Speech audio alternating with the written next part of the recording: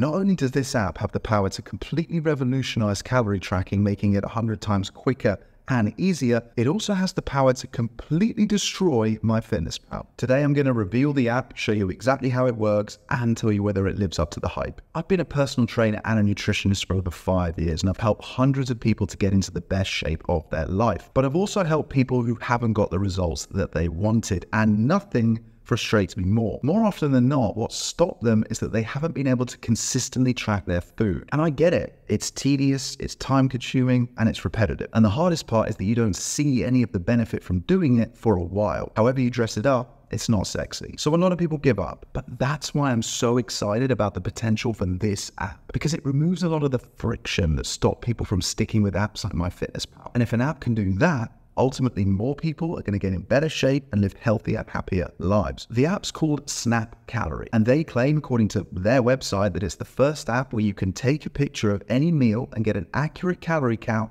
and the macronutrients in seconds. Now, they're obviously keeping the exact details of how the app works as a closely guarded secret because they don't want the competitors to steal their idea. But my understanding is that it's using advanced AI algorithms to analyze the contents of your meal. So whatever's on your plate or in your bowl, it can analyze that and give you an accurate calorie count and the macronutrients, so the protein, the carbs, and the fat. And if it works, well, this is obviously a game changer, because instead of having to find the exact food that you're eating on MyFitnessPal and weighing it out to make sure that you're inputting the right amount, you just take a picture and the app does all the hard work. I mean, it sounds amazing, right? Almost too good to be true. I was obviously skeptical, so I've spent the last week trying it out for myself. And the good news is the app works exactly how they claim it does. You make your food, take a picture of the meal, upload it to the app, and within 2 seconds, it spits out the calories and the macros. So the idea is amazing, the process works, but is it actually accurate? Well, it depends. If you're making a simple meal, like this one here, where I've taken a photo of my salmon, spinach, and rice, it works great. The calories and the macros it's reporting are pretty similar to what you would see if you use an app like MyFitnessPal. But if you make a meal like this, where I have a big bowl that's got mince, scrambled eggs, spinach, and rice in it, the app loses its mind. In fact, in this example, it told me I was about to eat a quinoa salad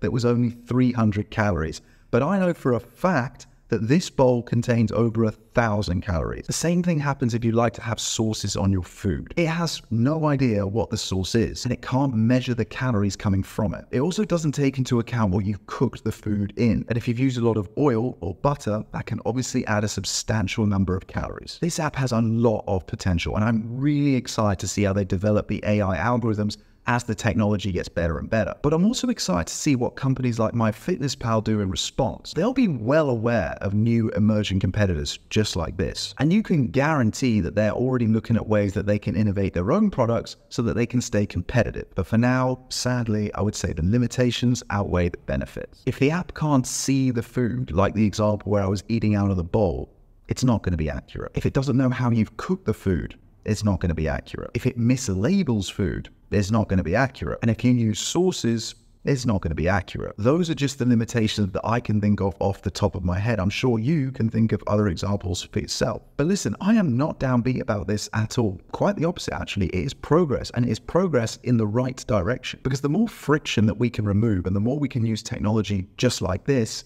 the better it's going to be for society overall. I said it before, but I'll say it again now. Tracking your food and your calories is tedious, time-consuming, repetitive, and boring. It absolutely sucks, but it works. And even though there's a long list of cons, the benefit that you get still outweighs all of them, and it has the power to change your life.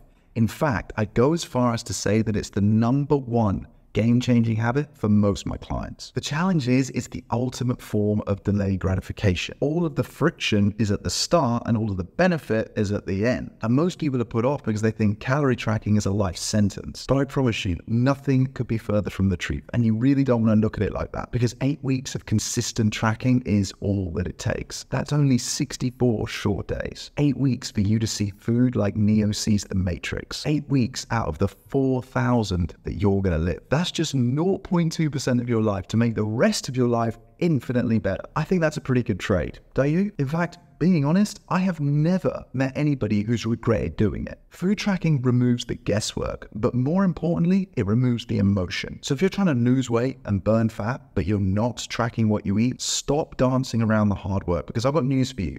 No one flukes this. There is a very clear correlation between the people who track their food and get the results. So there's really only one question that you have to ask yourself. Do I really want the results? And if you want my top tip, program your food into an app like MyFitnessPal, which is the app that I have been and will continue to be recommending to my clients the night before. Because then you're setting a plan. You're putting an expectation on yourself. And if you do that, you're far more likely to follow through with it. And if you follow through with it, you're going to get the result that you want. Think about it like this. The top 1% of people are treating life like a video game. They're always trying to beat their high score and keep their streak going. So before you worry about winning the game of fat loss, you have to be playing the game.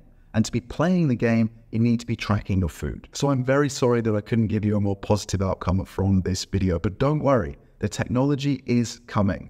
I hope you found the video useful, and as always, I'll see you in the next one.